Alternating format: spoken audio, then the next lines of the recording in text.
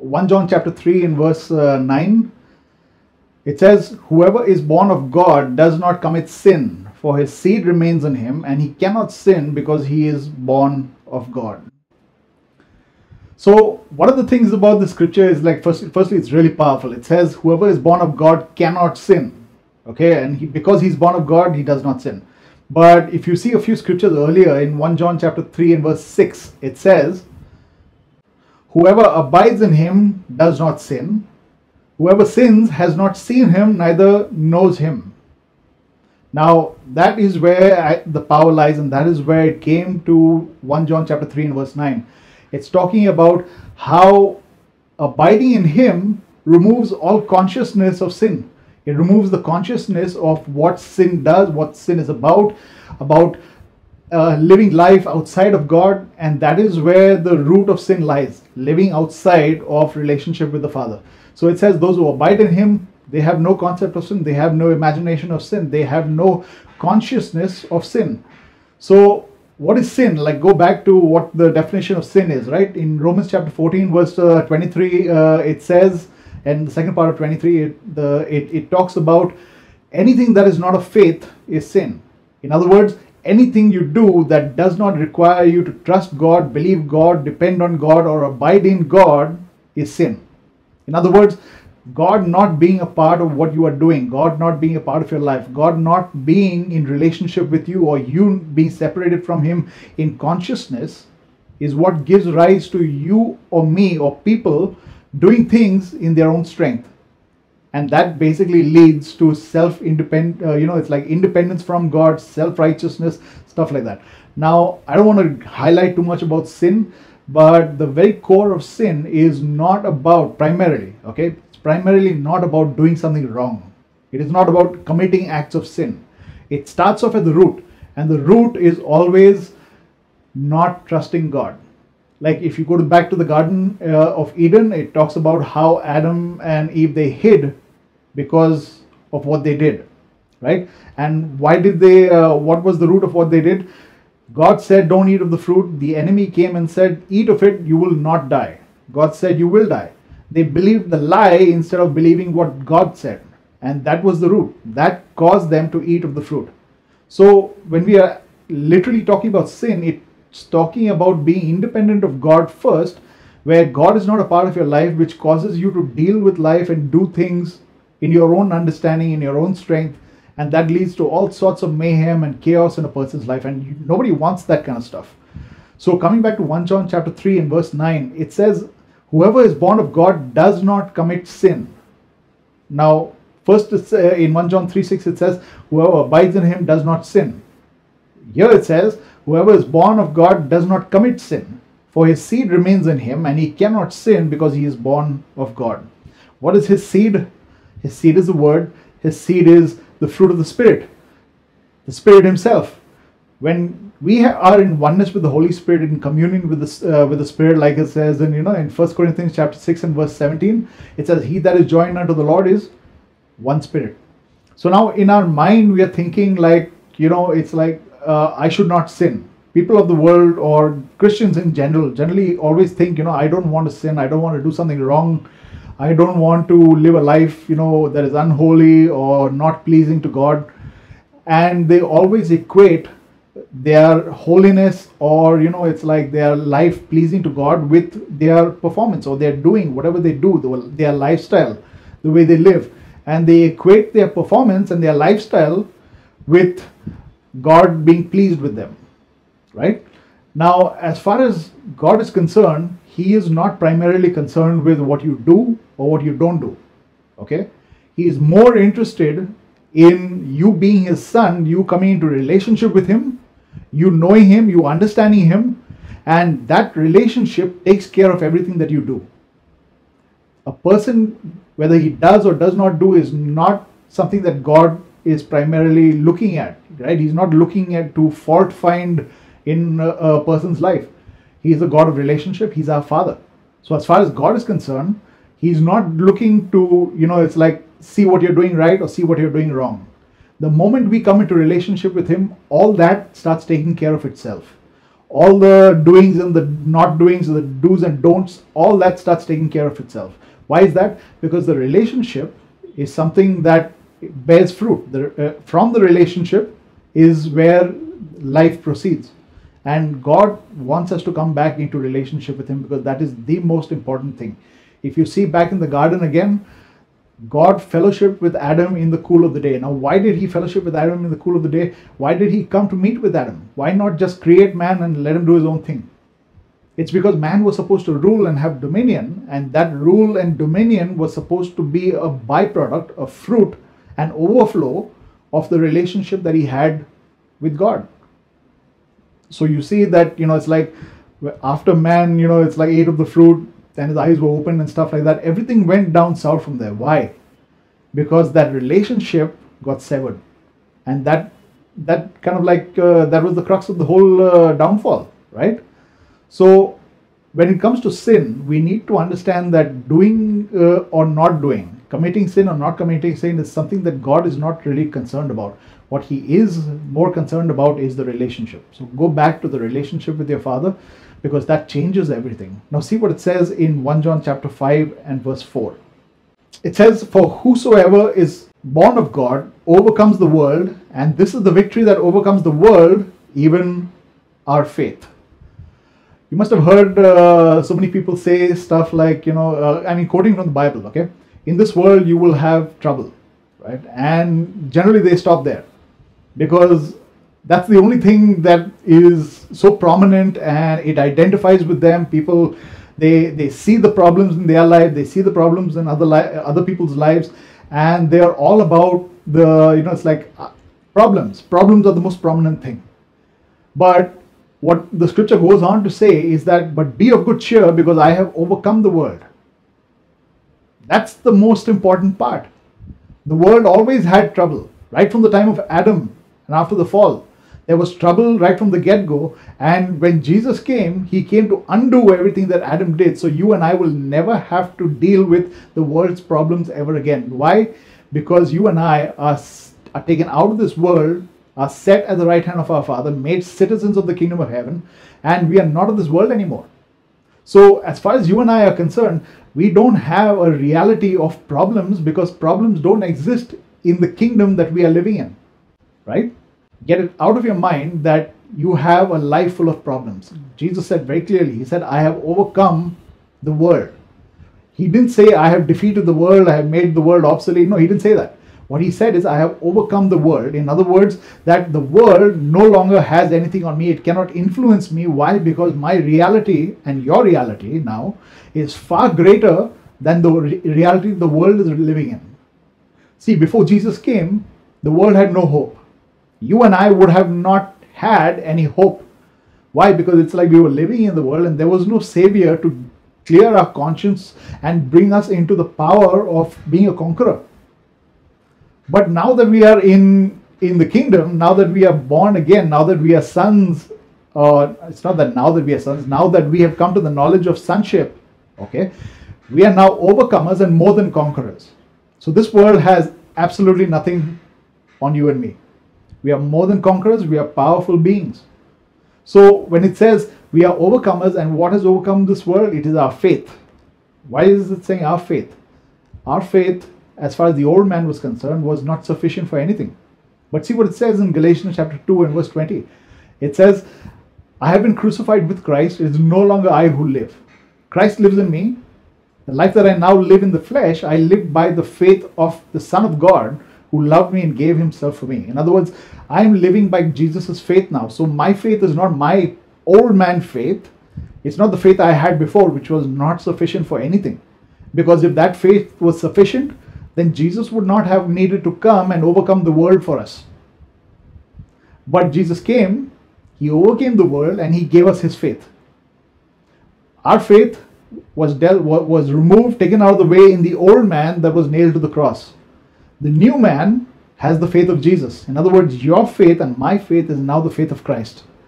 So our faith is what overcomes the world today. In other words, today, if you look at the world and the things that are happening in this world today, you don't have to pay attention and say, oh my God, it can happen to me. You don't have to, think about how it can affect you. You know why? because your faith is the faith of Jesus. If it didn't affect Jesus when he was in the boat and there was a storm all around him, when people were out to kill him and everyone was against him, he didn't bother. You know why? Because he had a faith that was of heaven. That's the same faith that you and I have. The faith that overcomes everything that this world shows us. So we are living by that faith, right? The first thing we need to understand is that we are born of God, right? What does it mean to be born of God? Born of God means that the seed that has now given birth to our life, the new birth, is the Spirit of God. We have the DNA of our Father now through Jesus, and our life is that of an overcomer. So we are living the life that Jesus lived, exactly, ditto, word to word, life to life, glory to glory. Like it says in 1 John chapter 4 and verse 17, it says, as he is, so are we in this world, right? In this world. So as far as you and I are concerned, we are like, we are exactly as Jesus is. The new man, the firstborn, and you and I are the first, you and I are born exactly as he is, exactly as the firstborn is. The new man, he's the prototype, and we are exactly as he is, right? See what it says in 1 John chapter 5 and verse 18. We know that whosoever is born of God does not sin, but he that is begotten of God keeps himself, and that the wicked one cannot touch him. This is a scripture of revelation more than anything else, right? If I were to tell you, it's like you can't be touched, it's like you are invincible, you are indestructible, nothing can hurt you, nothing can touch you. Now that's my word against everything that you are going through. For example, if you're going through hardship in your life or you're going through some sort of a trouble, I'll say, I'm quoting the scripture right now, right? And even if I was not quoting the scripture and I had told you that you are indestructible, nothing can touch you, nothing can affect you, but you're going through something in your life that okay, fine, I'm already affected. I'm already going through it. What exactly do you mean? What are you talking about, right? In your mind, you must be thinking that, it's like, this does not make sense. One of the first things we need to understand is that this is telling us, the brain is telling us it does not make sense. You know why? Because the brain is looking at all your circumstances, it's analyzing, it is seeing how real it is, how tangible it is, and it is telling you that what this person is saying doesn't make sense because I'm going through it. Here's the deal. You are not this brain first, primarily. This brain is only supposed to receive information. This brain is supposed to be told what to think. Who you are is the person inside. And you have the mind of Christ. That mind in which your conscience is, that mind has to give information to this brain, telling it that you are a son of God, you are a life-giving spirit, you are indestructible, and you are invincible. So who's supposed to give you revelation? Where does the revelation come from? It comes from who you are in the spirit. It comes from who you are by identity as a son of God. Now, as a son of God, you have complete perfection. You are in complete perfection and you are 100% invincible and indestructible. Now, that is who you are by nature. But your brain is telling you a different story because it is getting information from the world around you and getting information from your life. You and I are not supposed to pay attention to what our brain is telling us. We are supposed to be receiving revelation from who we are by identity, from the Spirit. Because our soul, which is receiving revelation from the Spirit, is telling our brain, should be telling our brain, that you are indestructible. So don't look at what is happening around you and say, it's like, this is real. This is my life. This is what is going on. It's not real. It is only a product of what the world is trying to show you. It is a product of other people's belief systems, and you do not need to believe that, right? Your reality is the kingdom, and the kingdom, like Jesus said, is inside you. The kingdom of God is inside you. It's within you. That kingdom is your reality. So what are you supposed to do? Get revelation. Now, like I said, if I tell you, you're indestructible, you're invincible, your brain is receiving that information because you're hearing the sound of my voice, okay? But it's not real. It will only become real when the Holy Spirit makes it a revelation in your being. When you know it to be true, that is when it will become real. And when that reality strikes, when your brain catches up with that reality, nothing of this world, nothing that is around you, no circumstances, what you may be going through, nothing can change your mind about who you are. That is what God wants. That is why He sent Jesus in the flesh. That is why Jesus came and got crucified. You know, the Bible says that the Lamb of God was slain from the foundations of the world. Now, if the Lamb of God was slain from the foundations of the world, I'm talking about in the heavenly realms, why was it necessary for Jesus to come and die in the physical realm? It is because most people generally do not go by something that is in the spiritual realm which they cannot get by revelation. They need to see it. It needs to be real to them. Now, as far as you and I are concerned, we know that Jesus died in the flesh. He died as the Son of God. He died as the Son of Man. And His death is our life. Right? It is recorded for us. It is given to us as the truth. Now we know that. And when the Holy Spirit bears witness of that in our being, now see, someone comes and tells it to you, okay, fine. You still have the choice. That's the gospel, right? Someone comes and gives you the gospel. Jesus died for you. Jesus died for your sin. You don't have to die. You don't have to, it's like suffer. He died in your place and now you have eternal life. Now, again, that information has come here. But when the Holy Spirit bears witness of that information inside, in who you are, nothing can change that from the truth that you know. Nothing can change it. It is the truth. So the Holy Spirit bearing witness inside as a revelation, that is when you start believing. Until then, you still have a choice whether to believe it or not. So you find so many people, it's like they hear the gospel. They know, okay, fine, Jesus died for me. Yeah, okay, fine, all that. But they choose, okay, I don't want to believe right now. I don't want to believe it. It's okay.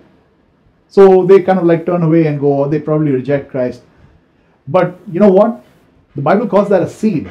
The seed is sown. And when the Holy Spirit makes that seed and pops it open, and when He makes that seed a revelation, that person will come to the knowledge of God and nothing will be able to change his mind about what Jesus did for him. Revelation must change everything, not what someone is saying. I can scream Jesus and I can, it's like tell you how amazing you are till the cows come home. But unless you believe for yourself and know as the truth that this is what Jesus did, this is who I am, this is my identity, it won't affect anything in your life. It won't change your life. It won't change your mind at all. Right? God wants to make that a reality in your life, and He'll only do it through the Holy Spirit. And because the Holy Spirit has been given to us to become one with us so that we live everything that He says in our being. That is the relationship God has with us today. We are now hidden with Christ in God. We are at His right hand. We are one with Him. Right? See what it says in Romans chapter 8 and verse 11. But if the Spirit of Him who raised up Jesus from the dead dwells in you, He that raised up Jesus from the dead shall also give life to your mortal bodies by His Spirit that dwells in you. The same Spirit that raised Jesus from the dead, who's in you, is also the very life of your mortal bodies. The same Spirit who raised Jesus from the dead is also that same life that is rejuvenating, regenerating every cell and every DNA strand of your body. In other words, you now have life by the Spirit of God in you. Now, He's not just talking this, when you read scriptures like this, it's talking about your body, yes, but the Holy Spirit is not limited only to your body. He's talking about everything that has to do with you. He's talking about your mind, your thought process, your oneness with creation, your oneness with the Father, your oneness with Jesus. He's talking about every single thing that pertains to life and godliness. He's talking about every single thing that pertains to you as a son of God. Your being, complete rejuvenation in life. There is nothing in you that is of decay and death anymore. You know why? Because you have the Spirit of life that was in Christ Jesus is now in you and me. How can you have death and life happening at the same time? That does not make sense. How can you have light in darkness and darkness in light? You'll either have one or the other. So you can't have both happening at the same time. Either you're in life or you're in death. One of the two. If you are in eternal life, there is no such thing as death. It does not exist. Right? That is the gospel we have. That is the gospel we are called to believe. And how can we believe such a thing? Only when we are open to what the Holy Spirit wants to show us. Now, it may not seem logical up here, okay? Because this is a very logical place. It goes only by physical information. And physical information is always is always coming from the world around you. Which person do you know that is still alive for more than 100 or 100, maybe 200 years? How many people do you know? So your brain has already decided that you're going to die. It's already decided that. It's already telling you you're going to die. Why? Because you can't find evidence of anyone living for more than 100 years or more than 200 years, right? But God does not want us to go by what the world is showing us. He doesn't want us to go by what the world is telling us. In Timothy, it says Jesus, through the gospel, brought life and immortality to light for us by his Spirit, right? And it says here, Paul is bearing witness again. He says that the same Spirit is the life of our mortal bodies. So everything that was taken away from man has been destroyed at the cross. It does not exist in your life. It doesn't exist in my life. Don't go by what the logic is saying.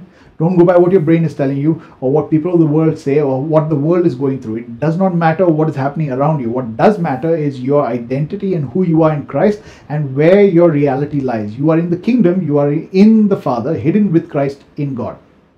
That's your reality. Stick to your reality. Don't change it. Don't waver. Don't go to the left or to the right, because that reality that you stick to will become your life. If you think of every other possibility, you are giving in to all those realities and it will become your life. Don't give in to any other reality except what you know to be true. Amen? Something that the Holy Spirit is saying is what I mean, right? What God wants to put in your heart, make that your reality primarily. Okay, so Romans chapter 5 and verse 10. It says, "For if when we were enemies, we were reconciled to God by the death of his Son, much more being reconciled, we shall be saved by his life." Now this was Paul giving the gospel to the Roman church, which he had never met. Okay, he was still on his way there, and before he could reach there, he sent them the gospel so he could prepare them about everything that he had been preaching to the Gentiles. Okay, the book of Romans is a progressive book. It starts from the beginning about how humanity and mankind had fallen and the state of man, and then it goes on to what God did and through Jesus and how sin was dealt with. There's no condemnation now, and it goes on. So it's a progressive book. It's a book outlining the entire gospel. So when he says this in Romans chapter 5, he is still coming to the part where Jesus is now going to come, die for man, and there will be no condemnation but rejuvenation and reincarnation, and it's like resurrection of life, right? That is what he went on to go on and say. So when it says over here that we were reconciled to God by the death of his Son, much more being reconciled, we shall be saved by his life. We are saved by his life, because Jesus said in John chapter 6, he says, "He who believes in the Son has eternal life." Not going to have eternal life, has eternal life. In other words, the moment you know that you are one with Christ, that you are one with Jesus, that you have the Spirit of life in you, you are in eternal life, because the Spirit is your life. He is your life. So now that you are in the Father and you are in eternal life, there is nothing that can take away from who you are. There is nothing that can take away from you. You are a son of God and you are complete in him, like it says in Colossians chapter 2 and verse 10. Don't believe anything else. Don't believe anything that people say. People tell you negative things. People tell you everything that is opposite to eternal life or life of God. God wants you to know that you are in life, because he does not want you to be conscious of death in any way, shape or form. He wants you to be living in the abundance of life. Jesus came to give us the abundance of life, and that's where you and I live today, in the Father. Abundance of life. No one comes to the Father except through me. I am the way, the truth and the life. There you go, right? So we are in life. Stick to that life. Do not budge from what your Father says, because your Father is not the God of death. He's the God of life. He is life. He's not the God of sickness. He's the God of perfection, perfect health. He's not the God of poverty, He's the God of wealth. He's the God of riches. He's the God of sustenance. He's the God of provision. He is your Father who will completely sustain you because of who He is, independent of who you are or what you do or what you think. It does not matter to Him. He's your Father, and He will always stay a true and perfect Father. What you do can't change who He is. Right? That's who He is. He's the Father. He's love. He's pure love. It says God is love. Amen.